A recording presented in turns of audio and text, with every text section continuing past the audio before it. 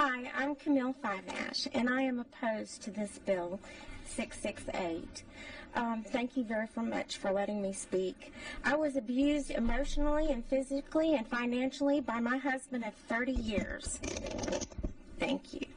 I endured this because that's what moms do. I did this to protect my children because the thoughts of this man being alone with them, if there were some sort of shared custody, just horrified me.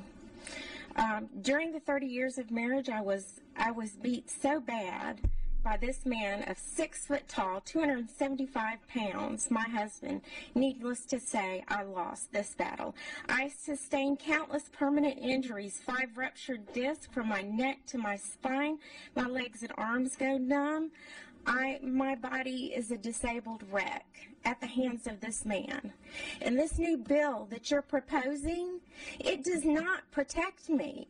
This bill is going to allow him to come back to court. It's going to encourage him to come back to court and say, hey, I may have a chance of getting, this bill thrown out. I may have a chance of actually not being responsible for my alimony. Okay, ma'am. Thank you for your testimony. We're now going to ask folks to waive in support or